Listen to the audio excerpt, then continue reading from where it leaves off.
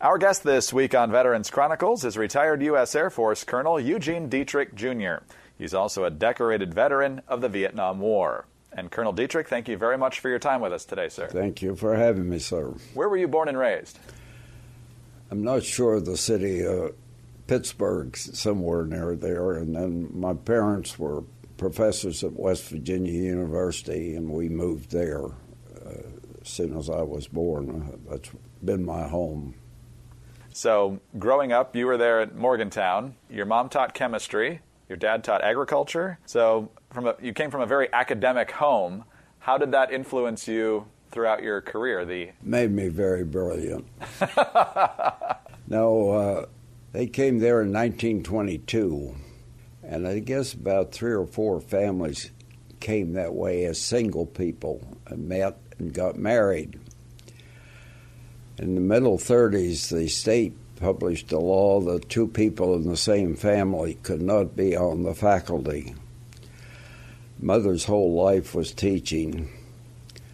Dad had a friend down here in Washington, D.C. who was with the Bureau of Standards, and he had a job when he came down here. In 1938, when I was starting to high school, Mother made the decision that I should come down and be with my father for a while, and also that the schools were better here than back in West Virginia. That was quite true. I left with 4 A's and ended up the first year with 4 D's and a C, which always reminded me of General one time said I was called in for the course. Said, I see you got a C in one of our courses. He said, yes, I spent too much time on that course. But went to high school here and then was appointed to West Point. I went back to West Virginia for 1 year and then went to West Point in 1943. We'll get to West Point in just a moment. Was there any previous history in your family of military service? My father was a chemical engineer during World War II. So you were 17 years old when the Japanese attacked Pearl Harbor and the U.S. entered the war. Do you remember how you reacted? Was that when you decided you definitely wanted to be in the service? No, I really didn't know what I wanted to be yet, probably a teacher or something. When Pearl Harbor happened, I was ice skating on the Lincoln Memorial Pool, and I was living at 17th and N Street up near DuPont Circle. I started home and my couldn't understand what all the sirens and running around was. I was living in Dad's fraternity house. He received another job when they opened the DuPont plant back in Morgantown, and the lads in the fraternity house where we normally ate said they would keep me until I graduated for the last year. Now, I was like everyone else, where is Pearl Harbor? But that's how. And when I was in the Cadet Corps here, I was a regimental captain. My mother once said, my son will never go to war, he will go to Leavenworth first. When I returned for the first year in West Virginia University, Mother said, have you ever thought of West Point? That rather shocked me, and I said, no. About all I know about West Point is that they beat Navy every year at football. The head of the PMS&T there was a colonel. She asked me if I'd go over and speak to him. He had 2 sons. One was in West Point, and the other was going and ended up a classmate of mine. But he talked to me, and it sounded good, and so I said, yes, I'd like to go. We had, fortunately, no political connections, but the head of the local newspaper there had an affinity for my parents, and he was Jennings Randolph's man in West Virginia. And I think he's assisted a great deal in my getting the appointment. Now, you made a couple of famous friends there, from what I'm told. Sons of very famous military men, George Yes. Patton Jr. and James Doolittle Jr. Yes. How did you become friends with them, and what was that like? Well, I always remember a story of George Patton, too maybe. I came to a class reunion one time, and he was just leaving the counter. He said, "Lady, I want you to always remember I'm the godson of George C. Scott." There were many general sons there that had come because of the war and were in my class. Jim Doolittle and I were in adjoining companies at West Point. And our second year, when we could go home for Christmas, I couldn't make it home and back in the short time we had off. So John or Jimmy asked me to come down with him to his mother's place here in Washington. She had a small apartment out on Connecticut Avenue. We ended up with the older son, Jim, his wife, and their child, who is now what we call Triple Junior, lives in California. And John and myself. I'll never forget, Mrs. Doolittle was one of the most famous women I'll ever know. Her enjoying to me was breakfast is at 8 o'clock. You're sleeping on the kitchen floor, and if you don't want breakfast, just sleep in and we'll step over you. It was a rather packed apartment, but after that, John and I became very close, and eventually I was accepted into the family. I'll never forget, after about a year, I went to Mrs. Doolittle and said, "Mrs. Doolittle, I have a problem." She said, "What's that?" I said, "Well, I'm too young to call you Josephine, but I'm getting damn tired of calling you Mrs. Doolittle." She said, "We can solve that quickly." Said about a year ago, Jim was made a duke in England, and I wrote him a letter and said, "If you're a duke, I must be a duchess." And so she, in my mind, acquired the term duchess, and that's the way I always remembered her. That's a great story.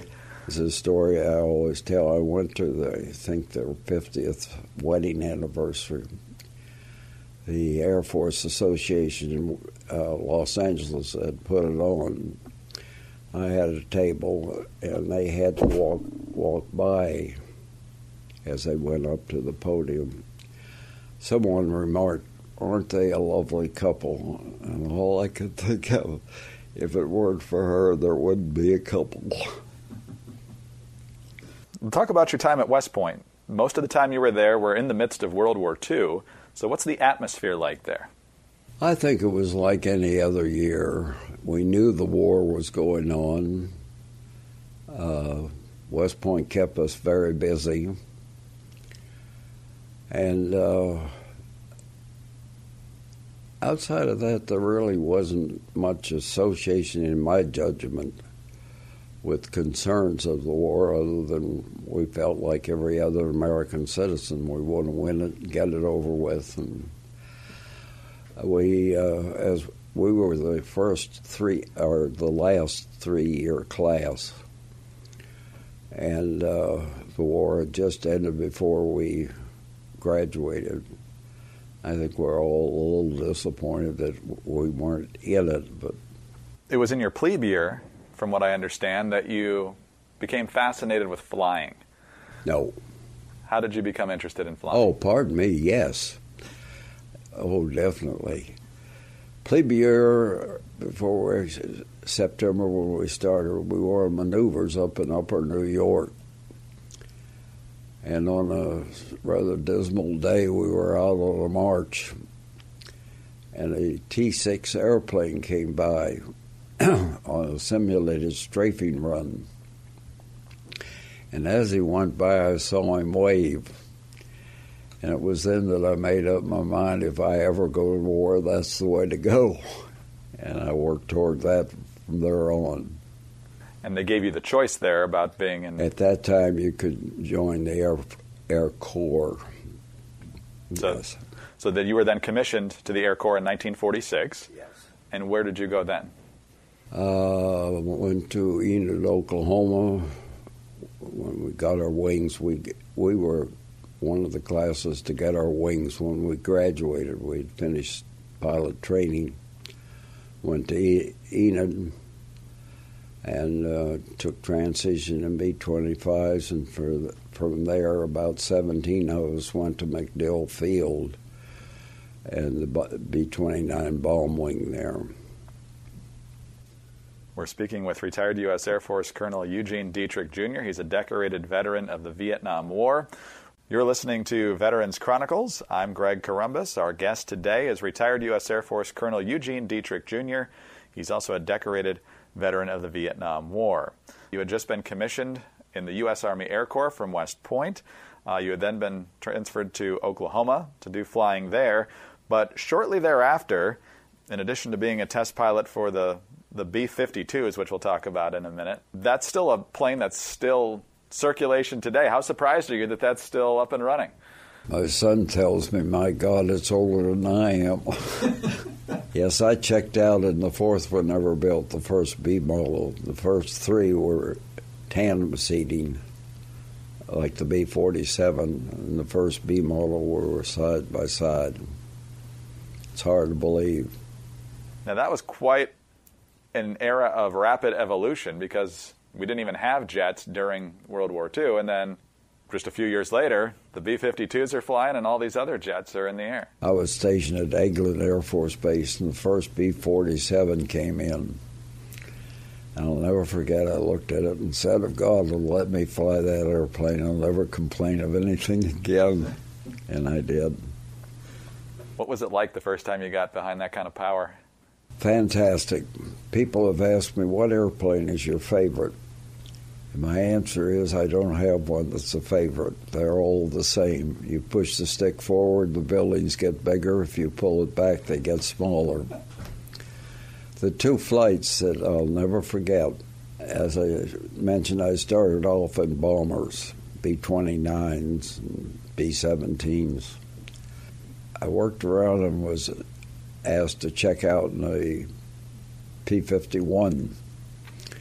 I always said afterward I was glad I came from West Virginia with one leg longer than the other, because I'd never felt torque like that before in my flying career. And that amazed me, the acceleration, the torque, and everything. The other flight I remember was my first flight in an F-104. And I was the commandant of test pilot school in Edwards. I was going through 5,000 feet on takeoff, and my brain was still on the runway. I'd never felt acceleration like that in my life. Was it exhilarating? Very much so, yes. Took it up, did my Mach 1. Let's talk about some of your other work as a test pilot, and that was gauging the effect of nuclear weapons on pilots. Explain the program and your role in it. I think I was at Eglin. The first test I started were in Arizona with B-29s, and the nuclear tests they were doing there. I did two of the tests at Anahuac. One as a co-pilot in the B-47, and the other as a co-pilot in the B-52. Our purpose was to take the B-52 and fly out from the blast, and we would measure the effect upon the airplane when it, at various angles and such, normally going with it. Pilot dropped it, and then for the ones that it did an actual drop. Went back just recently, people were talking about the atomic test. I checked my flight records. I've been through 38 nuclear tests. Was there concern about radiation or anything like that on you? We were airborne, far away from them and far away from the radiation. The blast was the one we were concerned primarily with, and we did that with the B-52B that had been instrumented for stress during the flight test program of the B-52, and it could measure well the effects of blast and later radiation, but that wasn't an effect. What kind of impact did the blast have on your ability to navigate and maneuver?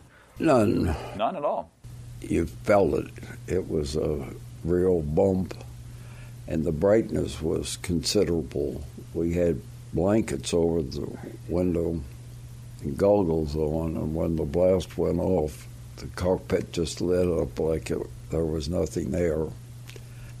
I sat on the ground during one of the tests at Eniwetok, and from Bikini, where the bomb was, about the distance from, I think, Washington to New York. And when that hit Eniwetok, where we were, it was really quite an experience. I've long had a philosophy.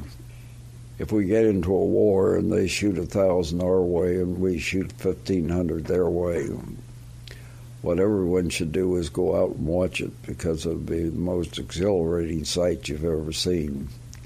And then pray to God that you die 3 minutes later. Our guest this week is retired U.S. Air Force Colonel Eugene Deatrick, Jr., also a decorated veteran of the Vietnam War. And, sir, let's talk about Vietnam now. You actually volunteered to go to Vietnam. Why? Well, I was a graduate of West Point. The purpose of it is to fight for your country. I had spent 5 years being an executive officer to a four-star general who was commander of MAPS at the time. I decided if I were ever going to fill my pledge to be a warrior, I had to volunteer to go to Vietnam before it ended, and that's what I did. You initially had a desire to fly an F-104, but you were given different advice. I wanted to fly F-100s, and I'd asked General Estes to try to get me into it. By chance, one day I was in the Pentagon and ran into General Pete Everest, who's an old test pilot at Edwards, and I had known quite well. He asked me what I was doing. I told him I'd volunteer, and he gave me some advice. He said, one, you've never been in TAC, and if Estes gets you into F-100s, I can assure you that you'll probably spend your whole tour in Saigon behind a desk because you've never been in TAC. And my advice is you volunteer for an A-1, which no respectable fighter pilot would be caught in, but if you can get through a year successfully with that, you can get into TAC and do what you want to do.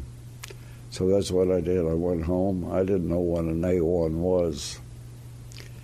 I'll never forget, the assignment went through. We moved from Scott Air Force Base, bought a house in L.A. My wife and my son were there during my tour. I called a friend down at Douglas, and I said, can you get me a -1 on an A-1 so I know what devil I'm going to be flying? He said, we'll do better than that. We'll fly up to the Navy base where they're stationed, and you can see it. So he flew me up there. We landed, and the first thing I saw was the A-1 with the 3360 engine on it. And I thought, my God, I volunteered for the wrong airplane, because the same engine we had on the B-29. Fortunately, things had changed, and we never lost an engine while I was over there. But that's how we got started in A-1s. You ended up flying 402 combat missions, I'm told. Talk about your, I don't know if there is such a thing as a typical mission, but were you primarily engaging targets or other enemy craft? Ours was primarily a close air support mission. What I found out in this early part that I was there, that we didn't have surface air personal weapons, and you could almost hang over in an engagement at 1,500 feet and be there. The second thing is we had endurance. We could spend 5 hours in the air. Whereas if a 104 or F-100 or F-4 came in, they had to drop their bombs or get home before they ran out of fuel. So it was a very, very good, almost as good as the A-10 right now. July of 1966 is perhaps the moment you're most remembered for, and that's the rescue of Navy Lieutenant Dieter Dengler, who had been taken prisoner for about 6 months, and he had escaped from his captors. What happened then? We were on a mission one day, me and my wingman, and we started to taxi out. One airplane had problems. We went back, got it fixed, started out, and the other airplane had a problem. Fortunately, I was the squadron commander and was going to get a mission in that day, so we got a mission. And it was to go into northern Laos, and it was a free-fire zone. Anything you saw that looked like an enemy could be bombed. When we got up there, the two of us I had him high so he could stay into touch with Da Nang and we'd know where we were.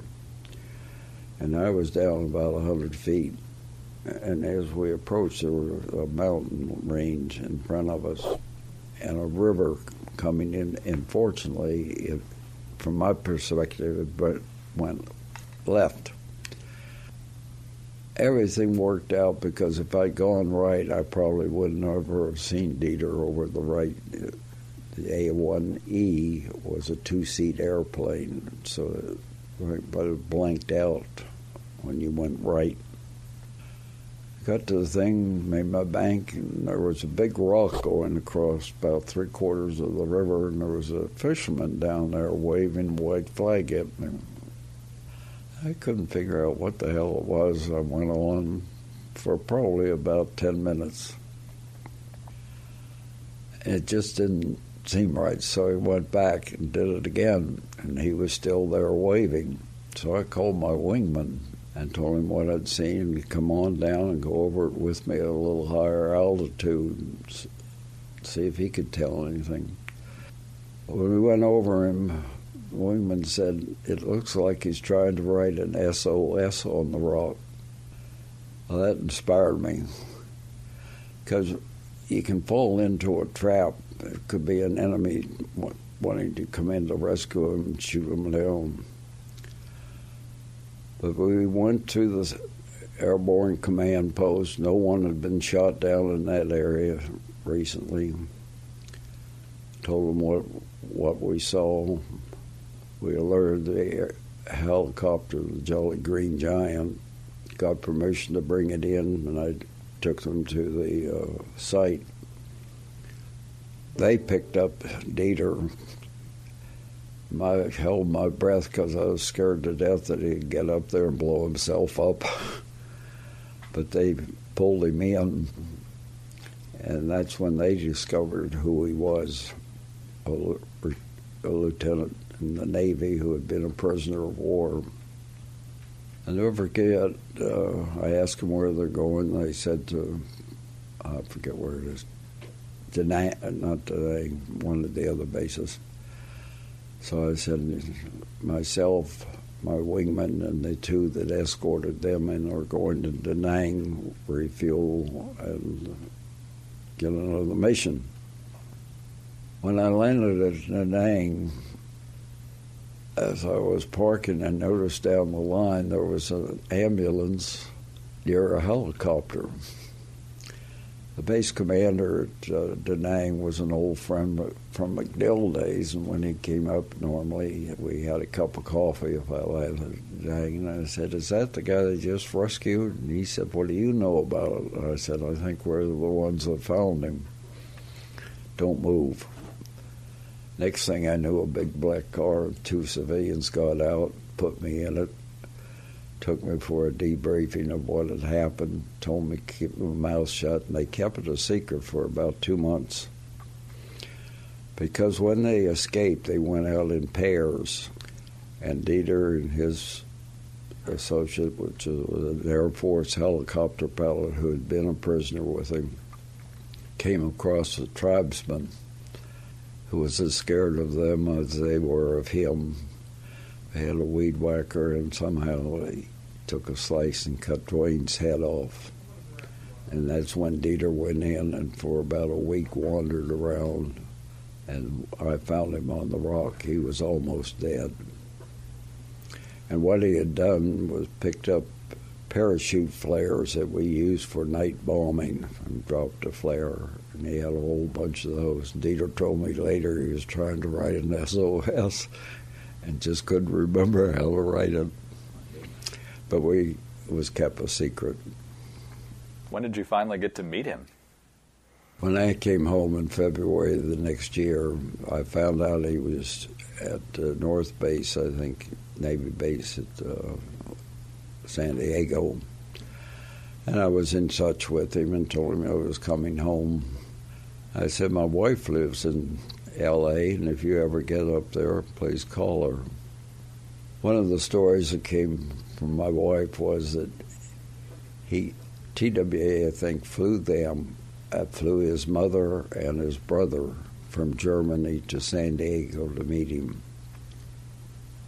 When they landed, Dieter invited Zane down to join them. Zane told me this later. She was standing next to Dieter and his mother when they met. And he said, is there anything you need? And she said, I'm hungry. He said, didn't you eat on the airplane? She said, I didn't have any money. I couldn't believe it. Dieter told me later he took her down to North Island and put her up in the VIP quarters.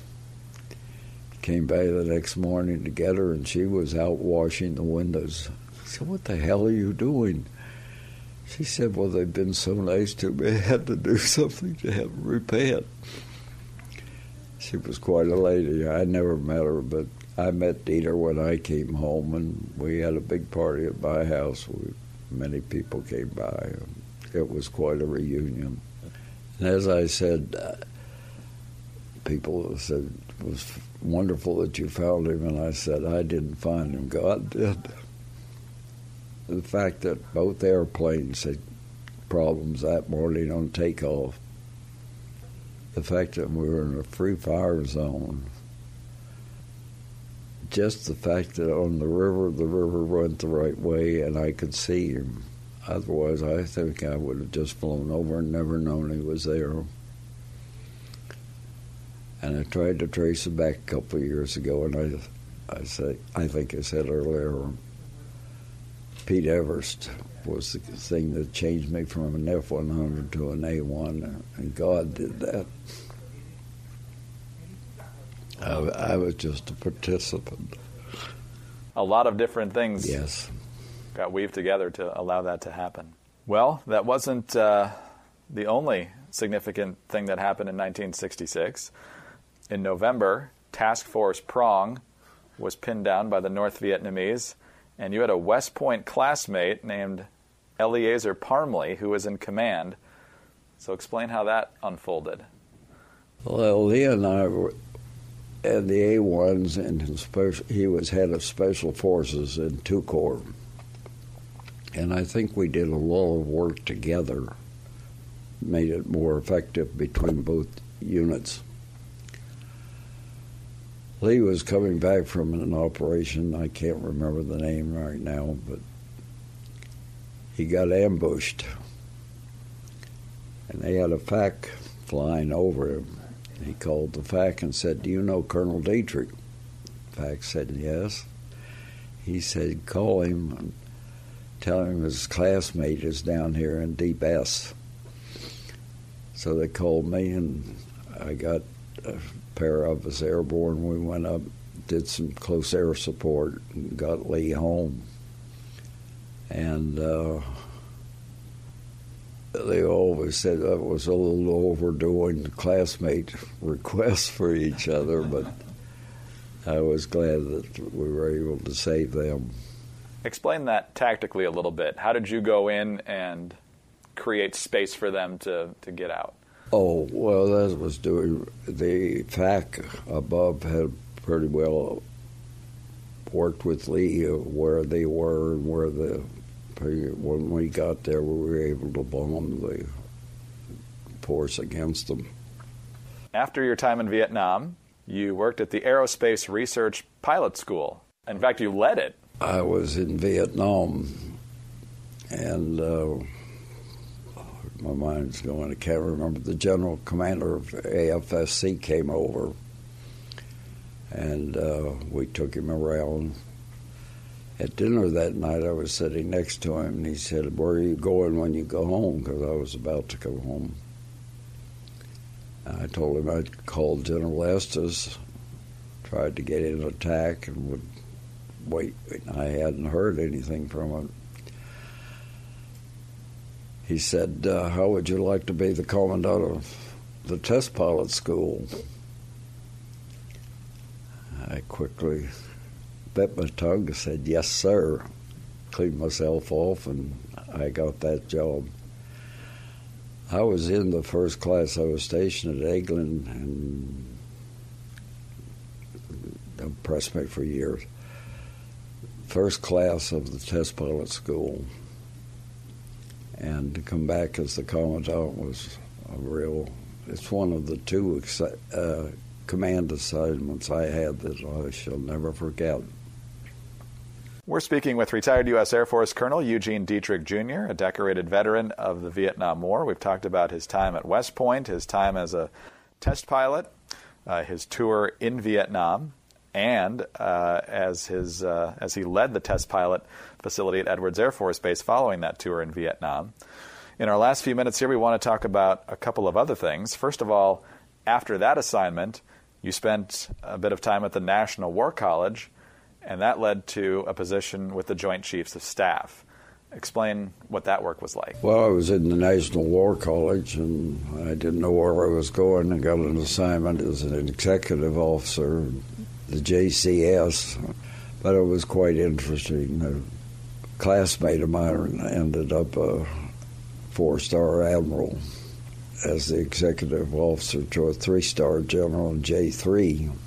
We put an order out to Europe, and about 6 months later, a friend of his, a two-star general, came back. The general invited me into this. His friend said, "I'll never understand why we couldn't understand the message you had sent." Mel's Ace was the three-star. He hit his desk and he said, "My God, doesn't anyone have a telephone?" That was the advantage of the National War College. Two of us went through it as classmates, friends. But if he had sent a message out and I couldn't understand it, I could have picked up a thing and said, "Wes, what in the hell are you telling us?"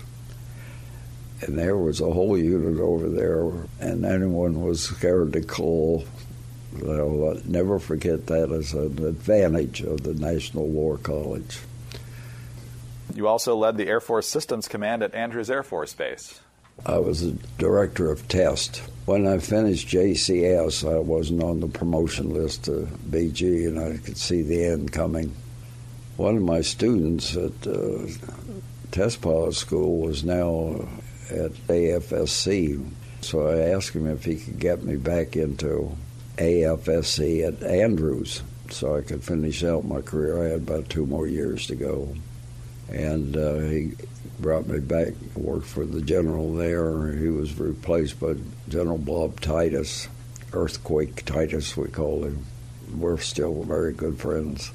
But I was the director of tests. You retired in 1974, 31 years after entering West Point. 28 years. 28 years of active duty following your commissioning.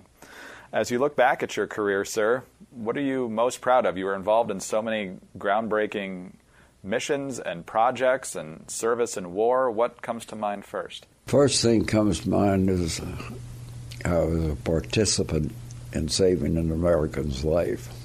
And that was the best mission I'd ever been on. Secondly, with the people I worked with, they asked me, "What's your favorite airplane?" I said, "There is no favorite." It's the people you worked with. The airplanes are all the same. Two flights that I will always remember, rather than the airplane, is checking out in the P-51. And when I was commandant of the test pilot school, I checked out in the F-104. And I always said I was going through 5,000 feet, and my brain was still back on the runway. I'd never felt acceleration like that in my life. Last question. There were 2 films and a book written about the rescue of Lieutenant Dengler. What was it like to be part of that kind of publicity and recognition? As I say, I think that the recognition has always been overdone.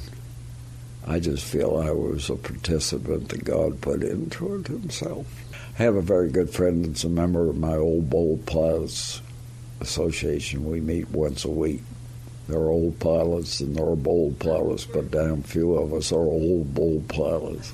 He is married to a lady who is very outstanding in my judgment, who he met and hired as his wing walker. Nora and I were chatting the other day, and she said one of the things she's always been hesitant of, oh, you're a wing walker. And her answer is, I am not a wing walker, but doing it, there are 3 of us, the airplane, the pilot, and myself, and they deserve all the credit that I do. So I feel that way, that I was just a participant. Colonel Deatrick, we thank you so much for your incredible service to our country over so many years, and we thank you very much for sharing your time with us today. Thank you for being here, sir. Thank you very much for having me. Retired U.S. Air Force Colonel Eugene Deatrick, Jr., a decorated veteran of the Vietnam War.